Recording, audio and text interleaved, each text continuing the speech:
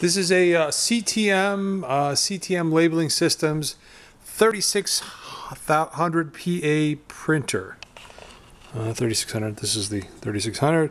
It looks like it's got a Zebra 110 PAX-4.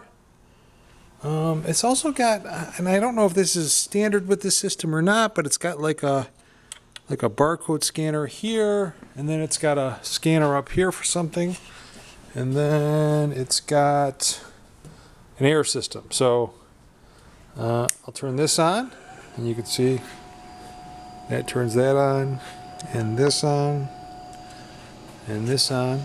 And actually this piece is actually on an air cylinder. If I took the thing off, if I took the air out of it, it would drop down. Camera focus.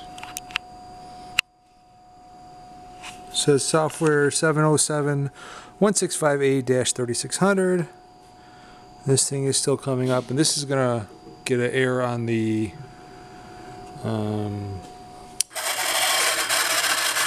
ribbon.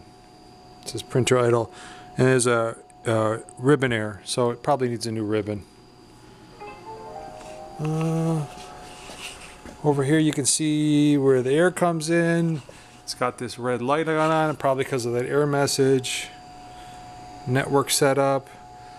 This whole pole kind of adjusts. Up higher on top, it's got a threaded rod that lifts this whole system on and off. And then you can also, whoops, I don't want to do that because that's just going to pull that one. I meant this one. If you pull this one, it'll turn, and then you can do that one down there, and it'll turn on its axis also. Takes labels here, and it says end of web, it says air condition here.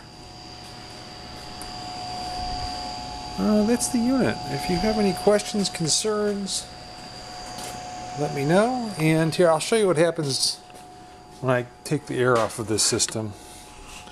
I'll try. I don't know if you can see that. So that piece drops.